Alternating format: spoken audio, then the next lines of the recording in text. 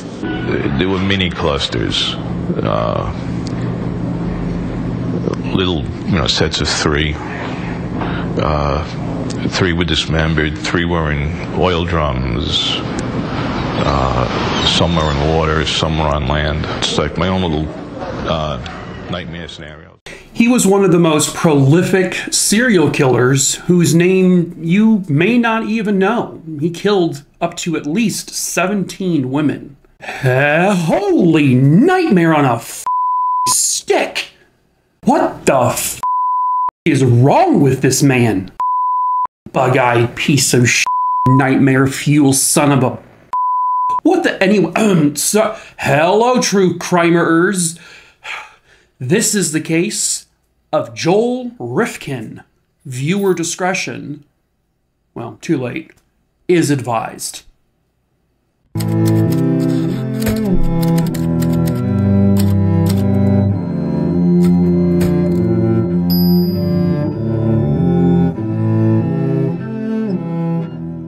You know, I tried to tell this story actually over on TikTok. I had posted a video, but it went into review mode like immediately, which means that TikTok didn't push it out to anyone. And it just stayed in review mode for hours and hours and hours. And I, for the life of me, couldn't figure out why. I don't know what I said or what images I showed that TikTok was like, nah. It was really weird. It's like one of the only times it's ever happened. So maybe his face is just that alarming. Anyway, Joel David Rifkin was born on January 20th, 1959. His birth parents were college students who just weren't ready for a child. And so a few weeks into his life, Joel was given up for adoption, and he was fairly quickly adopted. So his new parents were Bernard and Jean Rifkin, and then they would, I think a couple of years after him, they would adopt another child, a girl. So Joel did have a sibling growing up. By the time he hit kindergarten, they already pretty much discovered that Joel had some learning disabilities, and this really affected his ability to learn, even at a very, very young age. He was also kind of an awkward kid growing up. I mean, he sort of... I guess had like the dorkier look, you know, kind of nerdier kid, scrawny, wasn't very athletic, and so throughout school, to go along with his learning disabilities, he was picked on a lot.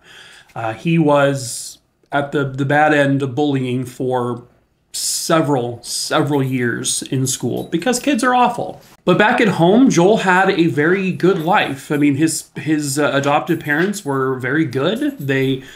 His dad was a very successful person. He made a lot of money. They were definitely able to provide for the kids. Joel's dad did everything he could to, you know, kind of bond with him.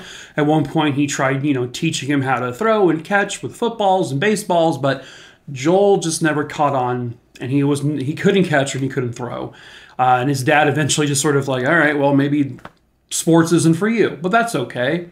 But he had a good relationship with his sister, he had a good relationship with his parents, but as he got older, as the bullying got worse, as his learning disabilities were causing issues at school, he eventually kind of grew away, and he became a little more standoffish with his family, a little more combative, I guess you can say. By high school, Joel tried his best to fit in. He tried joining like the track team, just so he could be like a sports person in school so people wouldn't pick on him as much, but it just didn't go well for him. He eventually became a member of the yearbook team where he would take photos, and he was known as a really good photographer. People said he had a knack for it, really talented, and it actually just gained him a little bit of respect at school. Not a lot, but some people were a little less mean to him. Apparently, his parents had absolutely no idea he was being bullied. He kept it pretty secret. I can relate.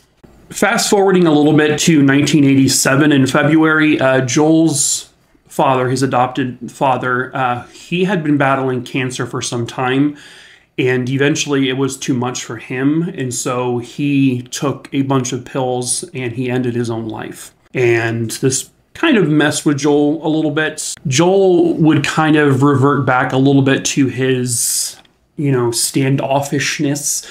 And he took to movies, and one particular movie he watched was, I guess, Alfred Hitchcock's Frenzy. And from there, Joel became fascinated with the idea of strangling prostitutes, strangling women. And it became like a sexual gratification type thing. It's something he wanted to do. In late August of 1987, he would actually get involved with, I guess, a prostitution ring, and he was busted by police during an undercover sting, and he would go to jail for a little bit. But by 1989, he was out and about, and he started his own landscaping company. He would just do landscaping around the area. Which, by the way, this is in like the Long Island, New York. It's kind of, this sort of happens in New Jersey a little bit. So it's in that neck of the woods. In 1989, he would meet a woman named Heidi Susie Balk. She was a 25-year-old, I believe, a sex worker. And he brought her back to the house that he lived in, I believe, with his mother. And one thing led to another, and he would enact on his urges of strangling a woman, strangling a sex worker. And he strangled, she would go by Susie. He strangled Susie until she was dead. He then just kind of calmly dismembered her body, put her in several bags, and he dispersed her body just in various places in New York. Not too long afterwards, there would be people who would be searching in the kind of New York, New Jersey area, and they discovered Susie's head in a bag.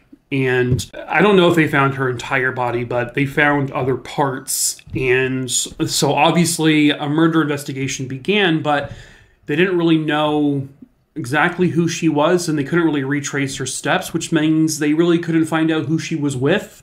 And therefore, Joel basically kind of saw this unfolding and realized, oh, I'm getting away with this because they're not going to catch me. They're not going to have any idea I even met this woman.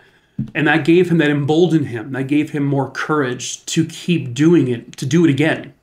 So let's fast forward to June 28th, 1993.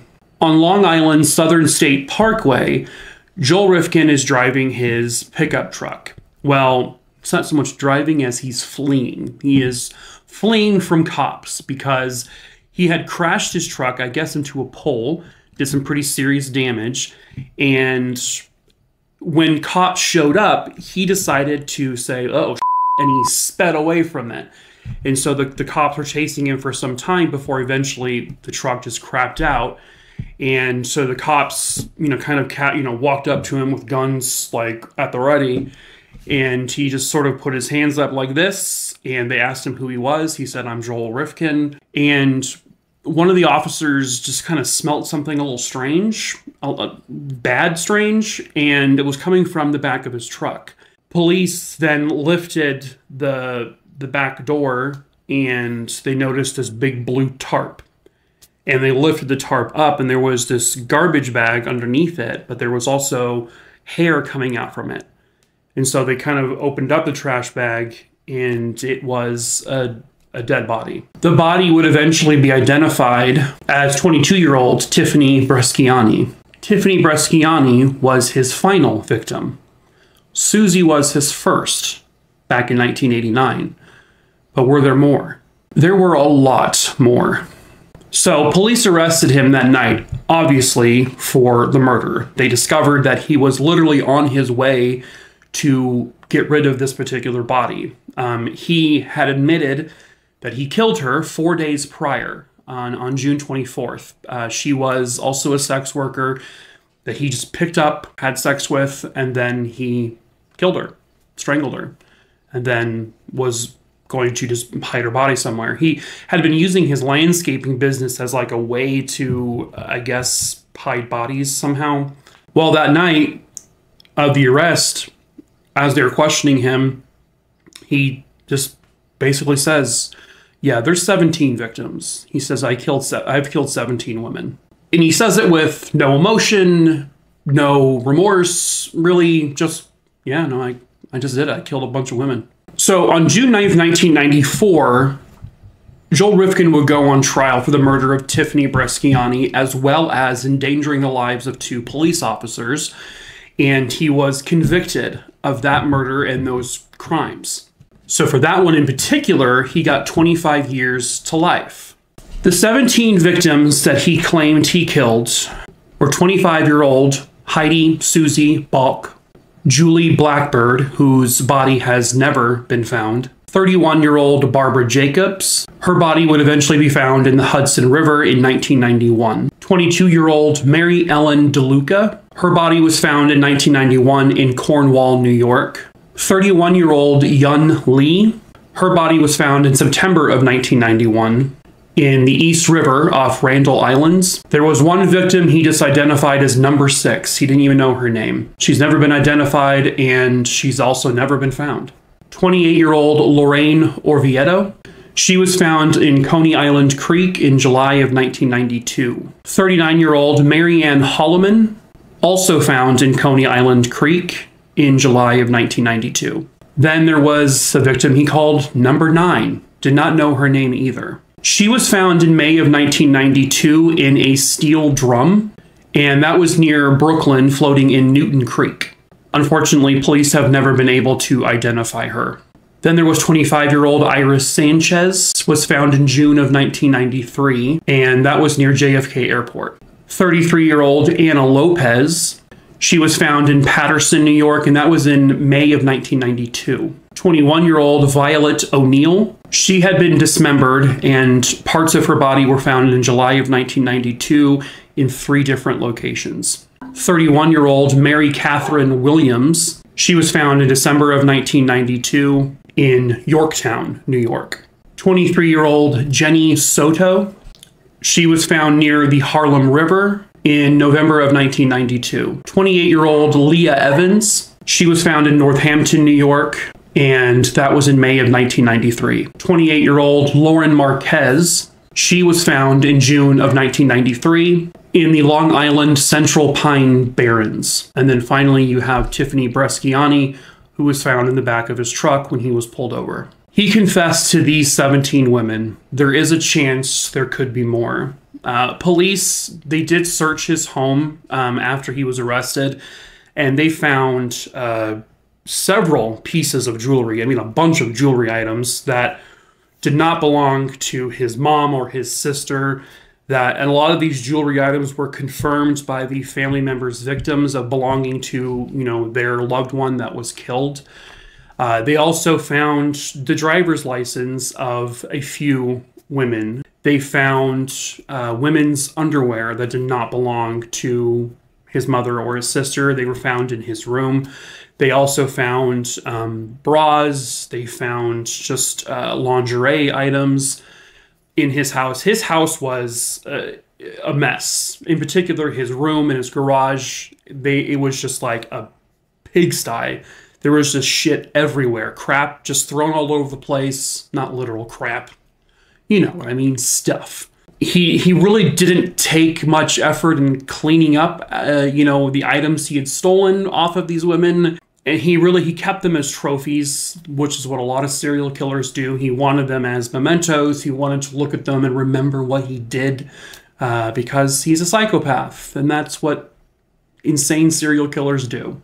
He would be asked in a later interview, did you ever feel for these women? And he said, when you're doing things like this, you don't think of people as people. You think of these people as just as things. He said these women he thought of as just things. He said, when you're doing this, he goes, well, at least for me, you don't think about them having family members. You don't think about them having friends and coworkers and loved ones. You don't think of that. He says he basically convinced himself that these women didn't have anyone in their lives because it made it easier for him.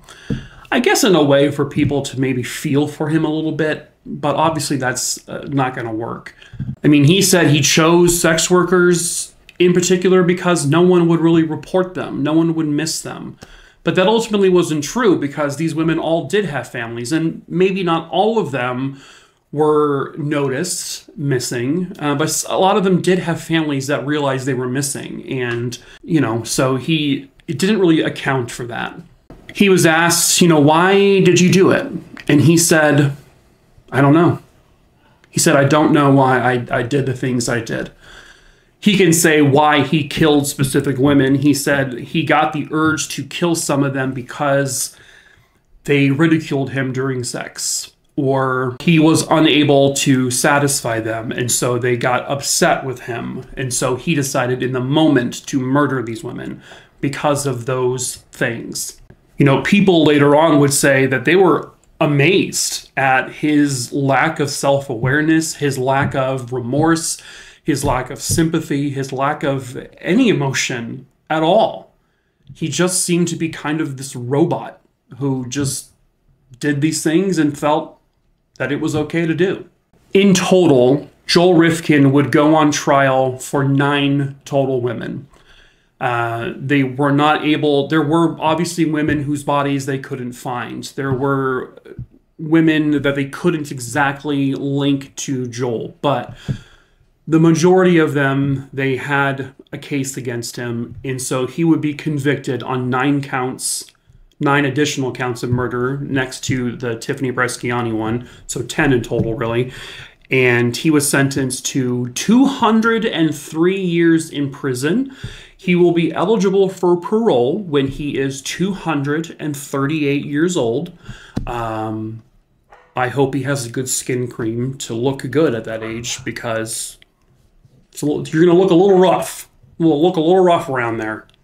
There was a time, actually, believe it or not, where they suspected that Joel Rifkin may have also been Lisk, the Long Island serial killer, also known as the Gilgo Beach killer, who was recently apprehended. When he was interviewed, the Long Island serial killer hadn't been caught yet. He was interviewed years and years ago. And they asked him, do you think the Long Island serial killer is going to keep going? And he goes, yeah. He noticed that there was a pattern in that the guy would dispose of bodies in 3s or 4s. And he said, that's what I did. I would dispose bodies 3 at a time. Because we like patterns. We're all about patterns. There were mini clusters, little, sets of 3. 3 were dismembered, 3 were in oil drums, some were in water, some were on land. It's like my own little nightmare scenario. It's creepy and weird, but, he almost idolized this Long Island serial killer that no one knew who it was back then. But the dude's a trip. The dude's an absolute trip. He is a nightmare of a person. Joel Rifkin currently enjoys his days at the Clinton Correctional Facility, and that's located in New York. So he will die there. He will never, ever see the light of day again. And good riddance to Joel Rifkin. Hopefully in some way his 17 victims are resting in peace, and that their families have found a way to move on. But that is it for this case. True crime, Rooney Dooney, Dingleberry Dongs. Yeah, baby, Dingleberry Dongs. Gross. If you have tripped, fallen, and stumbled your way into this video, hello, I'm Mike. I tell true crime stories here on YouTube, so please subscribe, give this video a like. Also, on the same day that I'm filming this video, I hit my 3 million follower mark over on TikTok. I've been doing my TikTok for about close to 2.5 years, and I hit 3 million today, so that's really amazing. So if you don't follow me there, I also tell short form true crime stories over there. It is linked in the link tree of this, in the description of this video below, if you want to follow me there as well. I do post monthly compilation videos though, so all the videos I post on TikTok each month, I'll post at the end of that month here on YouTube in gigantic compilation videos. But yeah, I also have a Discord server if you want to join it. It's in the link tree below. Be over the age of 18. If we find out you are not 18, if you are younger, we will kick you out of there and ban you from it. I also sell merch, t-shirts, hoodies, that kind of thing. Also in the link tree below, we ship internationally, so yeah. Anyway, that's it. I'm gonna stop yapping now and let you go about your day. So enjoy your day. Don't get serial killed, preferably. Don't get murdered. It's not funny, Mike. Idiot. Don't become a subject of one of my videos, please. Please don't. I beg of you to not do that. This is a fucking grim way to end a video. Sorry. Don't get murdered. Sound advice. Yeah, sound advice, Mike, you idiot. Anyway, I'm going to sniff a marker now. And I'm crazy. So I'm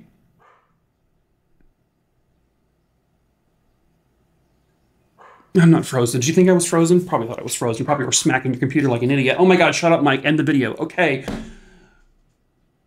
Skim bop.